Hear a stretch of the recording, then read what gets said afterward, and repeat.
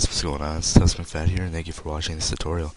Today I'm going to be showing you how to make objects in your map in Hammer Map Editor, which is commonly known as prop_dynamic. So, let's get started. So, once you have your map and everything loaded up, you're going to want to click the little entity button right here, and then go down to the objects drop down and type in prop_dynamic.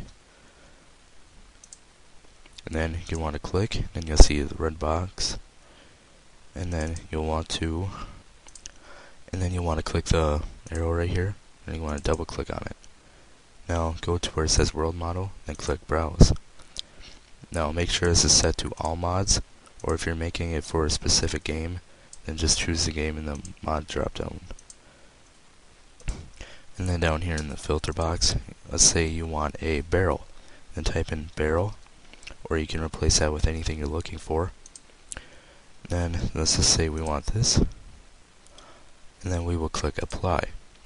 Then you can see that we'll put it in our map, and you can rotate it by clicking it once, and then going around here, and then right in your horizontal view, you can hold the left mouse button and rotate it as much as you want.